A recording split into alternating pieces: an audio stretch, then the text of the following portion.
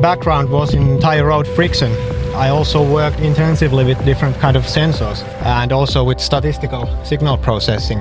Then I just invented how to use them all together, and this is actually a data fusion invention.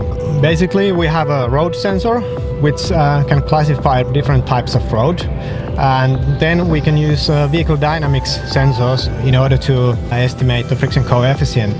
Then we are just fusing this information and finally we get continuous friction estimate. It can be used in any kind of weather conditions. For example, polishing of asphalt roads, it's a big problem in Central Europe, and those polished roads can be really slippery.